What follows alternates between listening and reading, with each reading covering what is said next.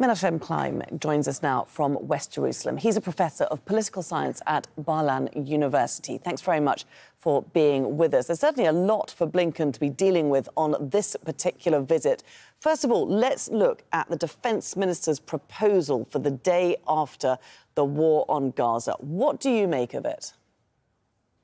I see two strategies discussed yesterday in the cabinet, in the war cabinet.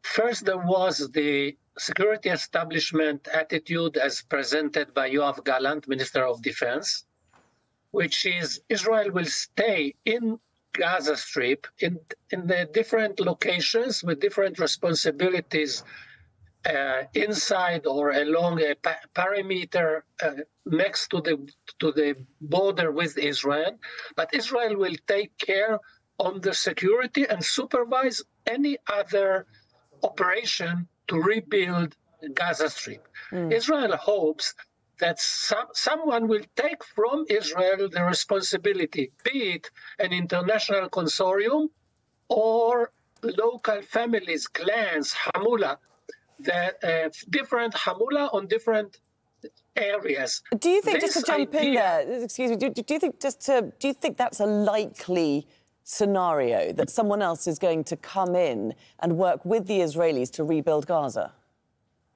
No way. Nobody, no institution or state or organization will enter and put itself to be a target for Hamas fighters managing guerrilla war against it.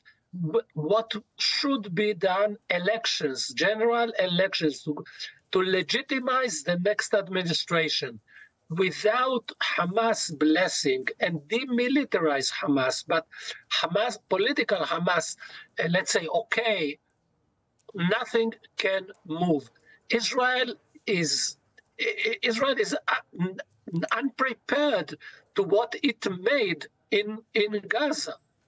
The trouble is, though, we've already got the extreme right in Israel furious with this particular proposal. There's no way that they are going to accept the idea of general elections.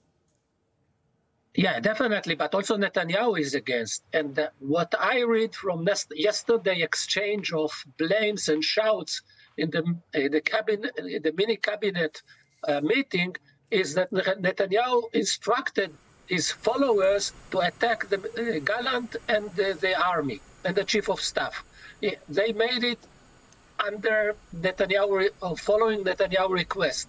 The right wing, the extreme right wing, the Jewish supremacy parties, they want to clean Gaza Strip all out, to expel maximum Palestinians to Egypt, or they started talking about Congo and Latin America, and then bring in settlers and build new 3-city settlements in Gaza Strip.